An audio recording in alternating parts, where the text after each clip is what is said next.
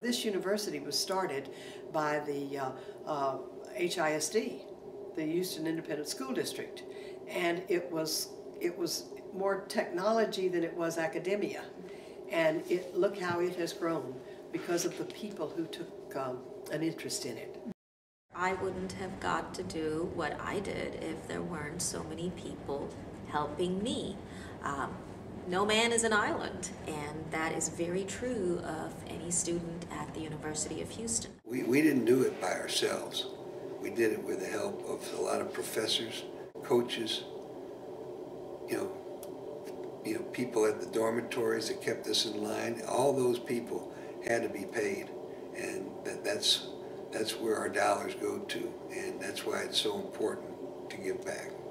And if you look around the campus at the various names of dormitories and buildings, you will see people who believed, not only Mr. Roy Cullen, whose dream this became the reality in the Cullen family, but many other people too, who began to know and care about the fact that Houston needs a major university. Well, I think the most important thing that we all have to realize is this is our university, and it's more important than anything else, as far as I'm concerned, in the city, because it's home.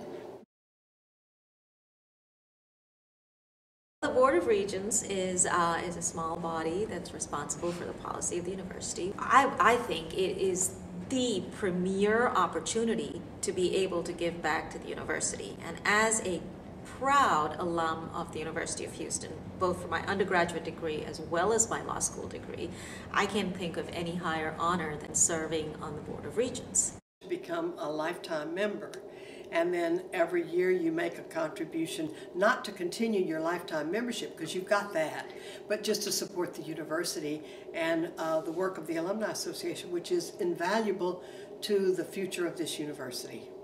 Say 15 or 20 years ago, we donated a scholarship and for basketball, and then also we have endowed a substantial amount of money to the university upon our passing, and hopefully we can do more.